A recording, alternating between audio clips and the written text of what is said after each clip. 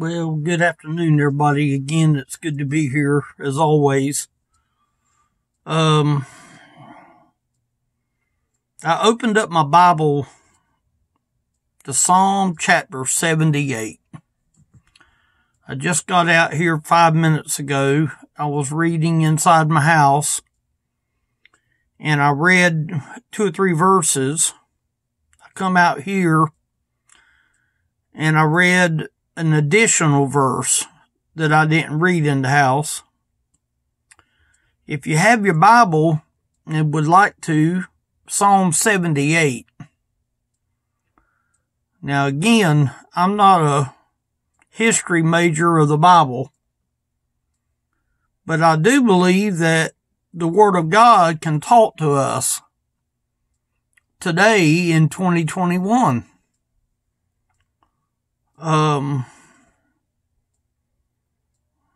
When you find scriptures like this, you have to sort of stop and think, could the Lord be talking to man today? I did a message not long ago about lip service and how that God looks at the heart. He examines the heart. And then I open my Bible tonight and I find this verse and I'm thinking, Lord, was that not efficient in the message that I brought about lip service? And you know, it is what it is. Verse number 35 in Psalm 78 is where I am. Listen at verse 35.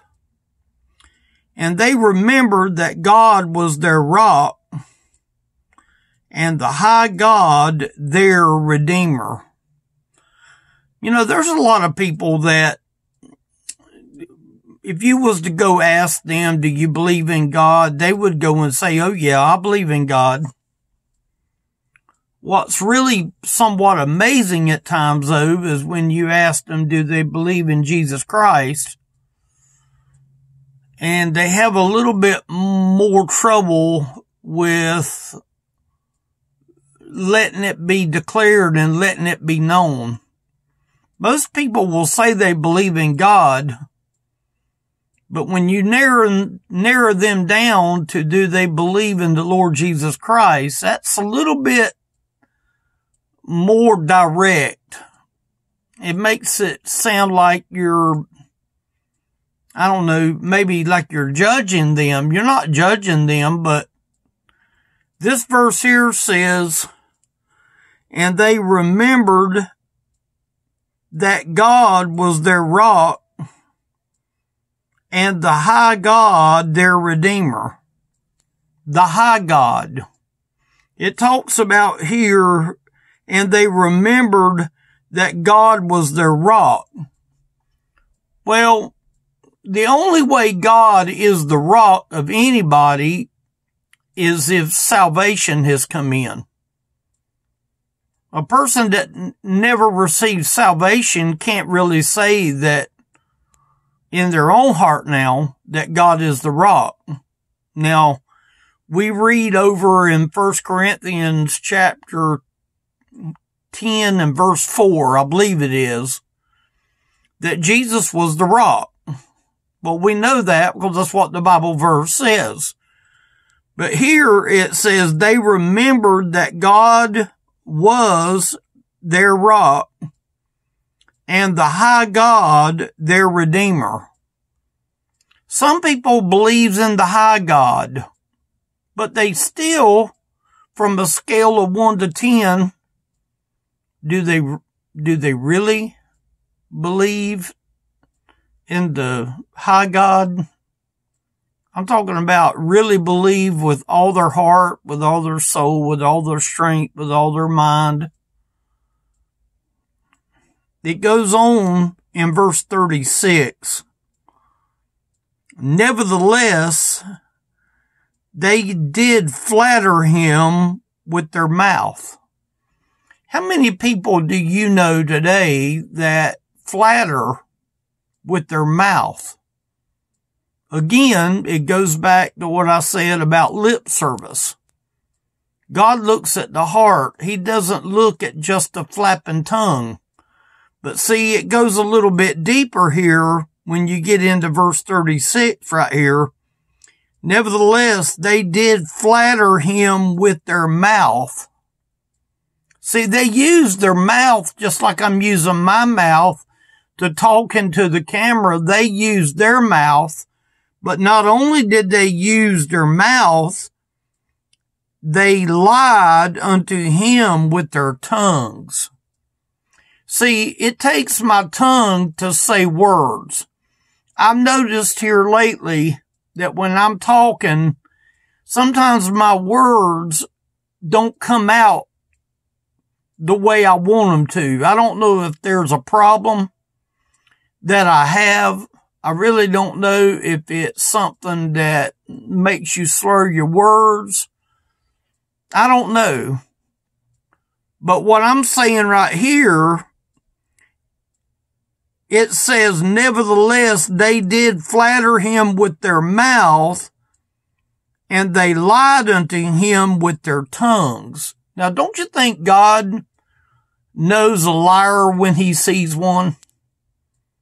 When he hears one using their tongue, I'll just be honest with you.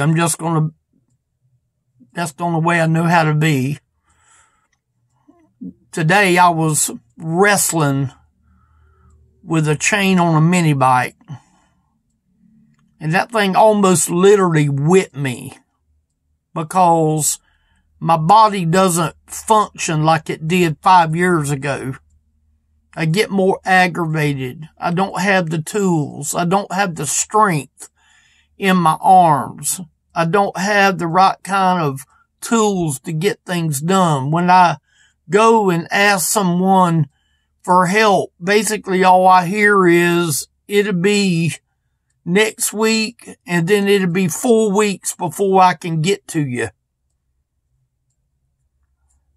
Just a little chain on a mini bike, you wouldn't think would really be all that big a deal, but when you get down on the ground, you can barely get up.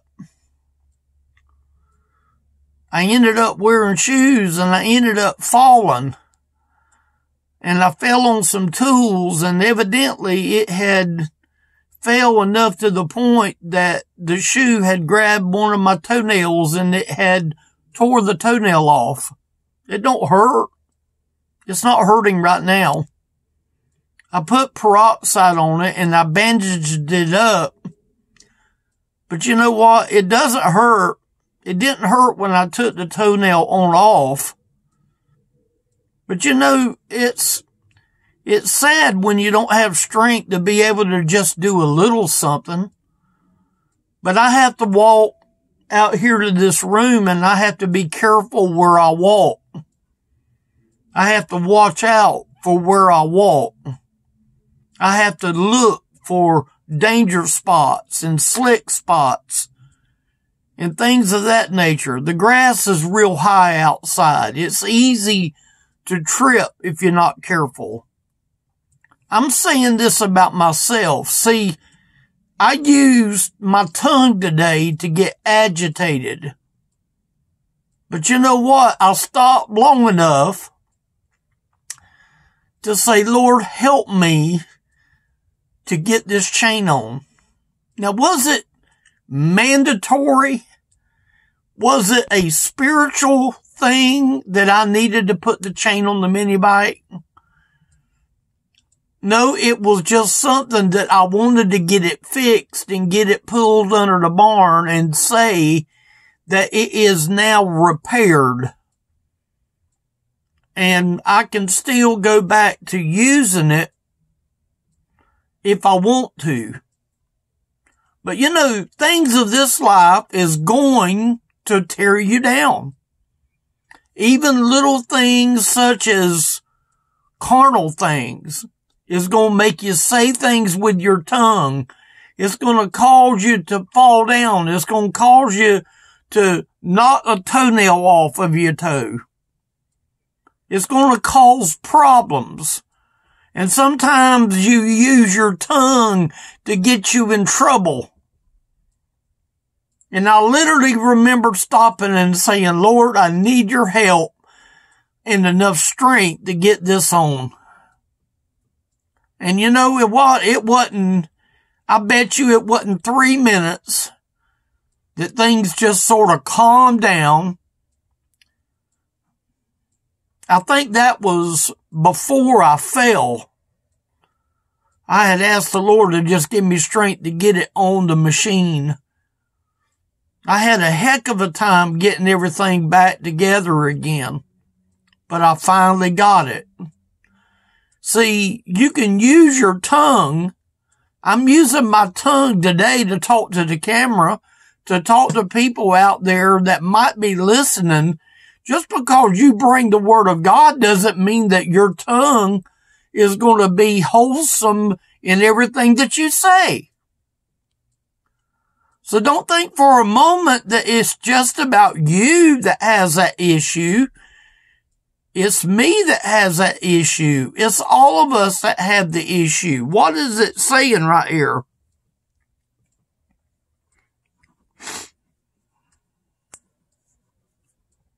Nevertheless, they did flatter him with their mouth, and they lied unto him with their tongues.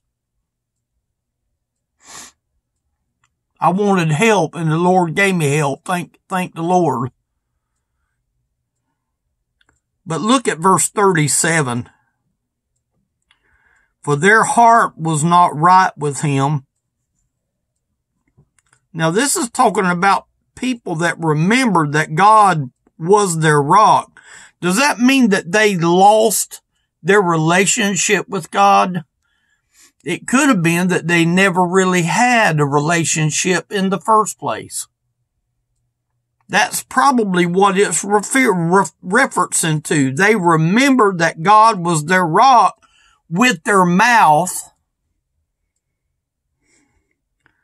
and the high God, their Redeemer.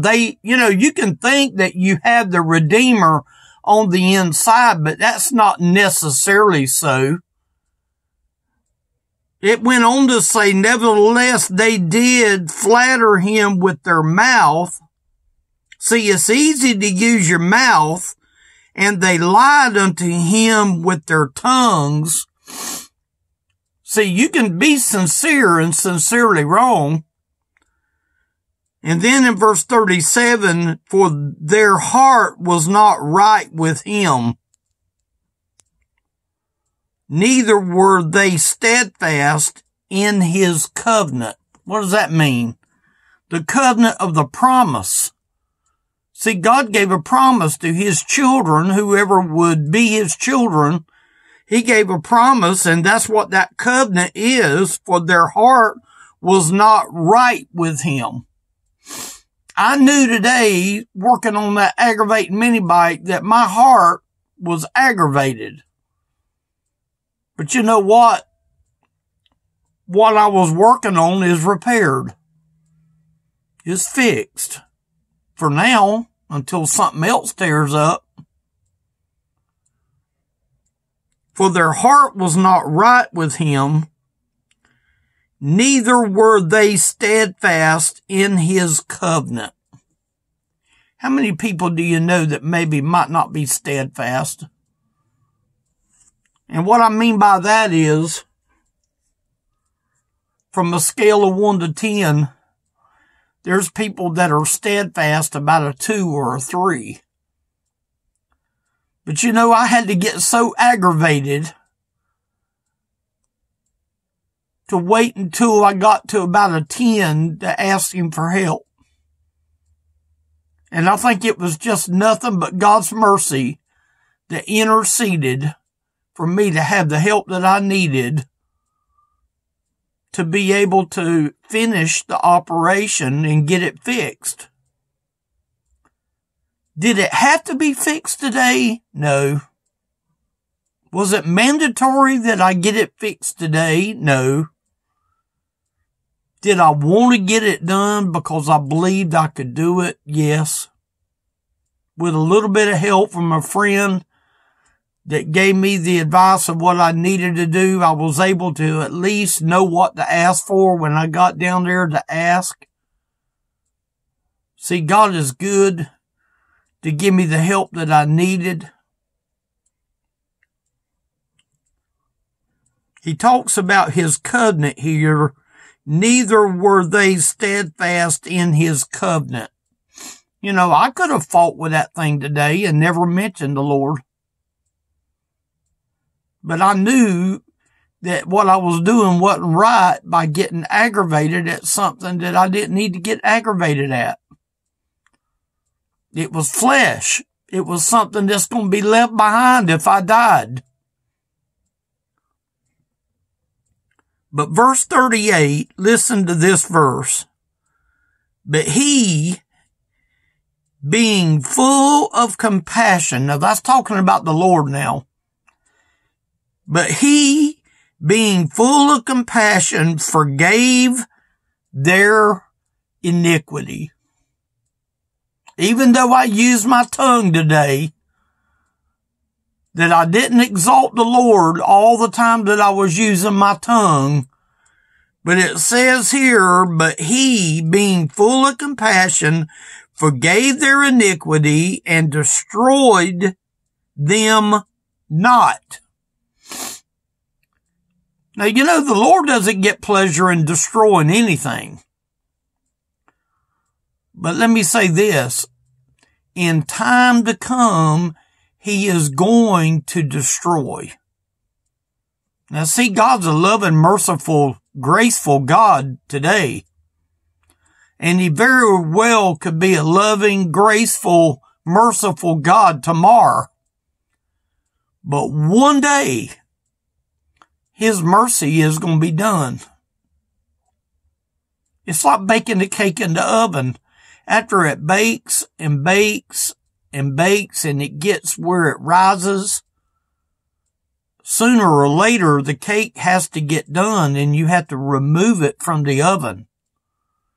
Right now, I believe this cake of the return of the Lord is so close that the Lord has literally got his mittens on his hands, fixing to open up the stove to drag the cake of the church out of the oven. Because it's done. The cake is finished. And the cake needs to be retrieved from the oven to take it to glory with him. And I believe that's really what he's saying right here. But he, being full of compassion, forgave their iniquity and destroyed them not. Yea, many a time turned he his anger away. Did he have a right to be angry with me today? Sure he did. You know, you don't have to curse to say words that doesn't honor God. I remember out there a few minutes ago just saying, God, you know, I was like, God help me. But I was almost in turmoil. Was that pleasing unto the Lord to even use the word God in that tone of voice? But notice what it says right here. He turned his anger away and did not stir up his wrath. Let me tell you something. The day is going to come that he is going to stir up his wrath. When he removes the church out of this life down here on earth, then the people of his child, his children, is going home. And that's really the bottom line. Now, some people is going to go and say, well, Ken, you took that whole 4 verses out of context. I'm just telling you what I got out of it. You get out what you want to get out of it. I got out of it how I felt like it spoke to me. The Bible talks about there is no private interpretation. Other people can get something totally different than what I got. But these words here spoke to me. And you know what? I don't believe it only speaks to me. I believe it speaks to other people too. I was getting off the ground today, and I have a hard time getting up. After that accident, I'm afraid to move my leg very quickly because I don't want to snap anything that's inside them pins. I have to be very, very careful.